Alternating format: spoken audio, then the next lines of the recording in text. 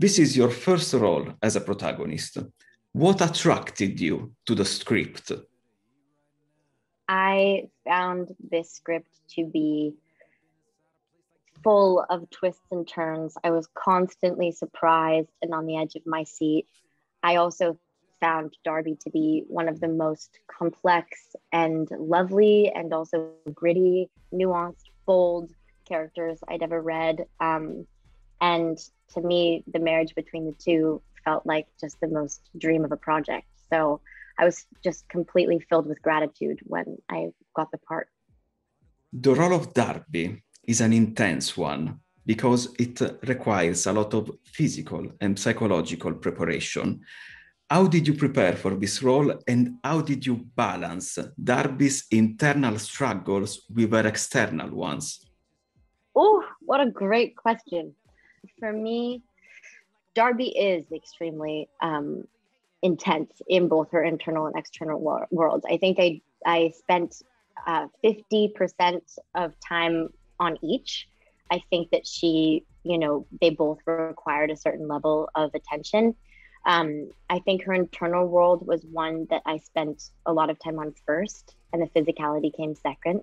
But I think this sort of internal world of somebody who is suffering actively with addiction, as somebody who is estranged from her family, as somebody who is, starts the film in isolation, even if she also ends up in sort of isolation throughout as well.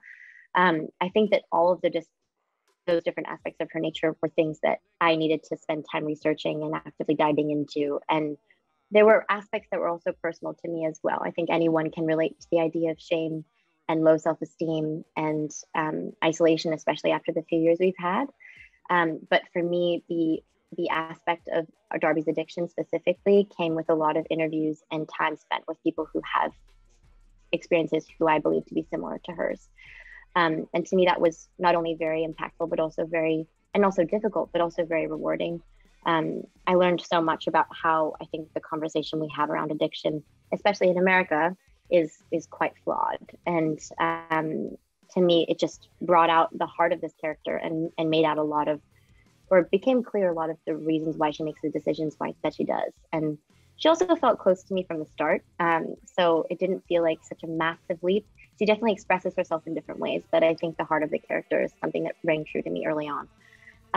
The physical nature of the character came later when being put through the situations. I found myself obsessed with stunts.